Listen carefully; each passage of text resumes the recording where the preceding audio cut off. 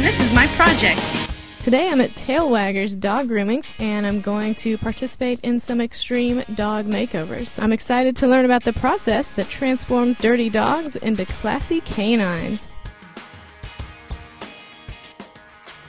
Alright, this morning we're at Tail Wagger's Dog Grooming, and I'm going to learn how to groom a dog. Hi, I'm Kathy. Welcome to Tail Waggers. This is Max. Okay, and what do we have to do to Max first? We're doing what you call pre-groom, and that includes cleaning around the rectal area, his private area. We do the bottoms of his feet, and then we do a rough haircut, the head, back. Then he gets a bath. It seems easy. What do you think? Okay, so tell me where to go. Just start here, and just make it Go all the way back. two down the back. Yeah, okay. Buddy.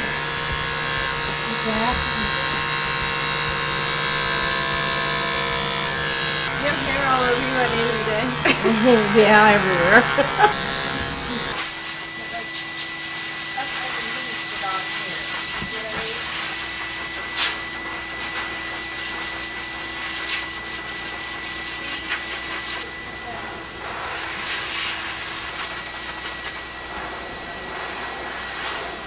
And a newer dog, a puppy, work with them at home too. I mean, you know, pick up a hairbrush while they're on your lap or whatever and put it around him so it's not just something scary for him all the time.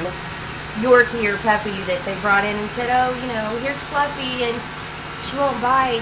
The dog's not been brushed for 6 months. Oh, yeah. It's never been anywhere. It's never been around anybody, so it's scared. And we don't have some magic, oh, I'm going to spritz your dog with this and all the mats are just going to fall out and it's not going to hurt.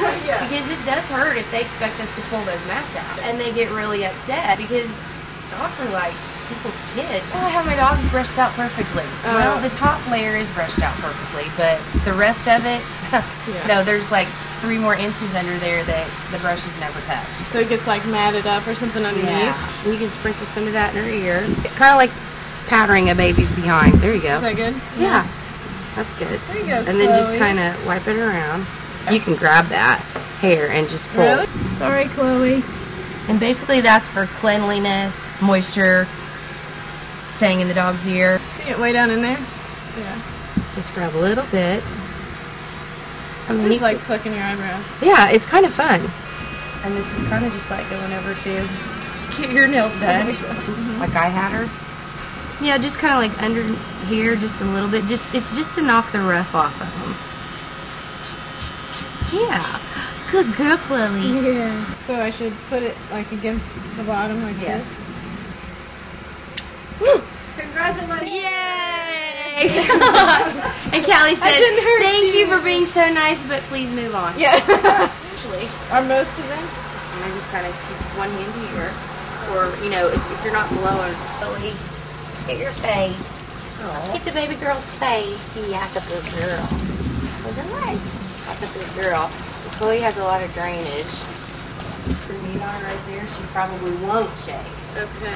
Good tight. Really smells. Choose a shampoo. Oh, you get to choose? I did. Yeah. She actually likes it. She does like it. No, you could be in there probably 20 minutes to a half hour.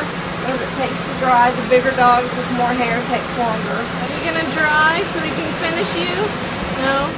Get them used to being in a kennel. Yeah. Although clients don't want their dogs ever in a kennel. I mean, I understand. I have 2 dogs that are my babies. Yeah. They're going to have to go in a kennel when they go. I mean, it's inevitably it's going to happen. When they're dry and ready to go home, we usually use some of our sprays. Some of them we've got. This one is called Silk and Finish. This one kind of smells like a citrusy, spicy citrus. Kind of like Thanksgiving. This one's not the right bottle, but it smells like rainforest. It smells really nice. And this one's the Beautiful for the girls, doggies. And this is Polo for the guy doggies. And it smells really nice too. This project is licked. Hey, Chloe. No, no licks. Can I have a lick?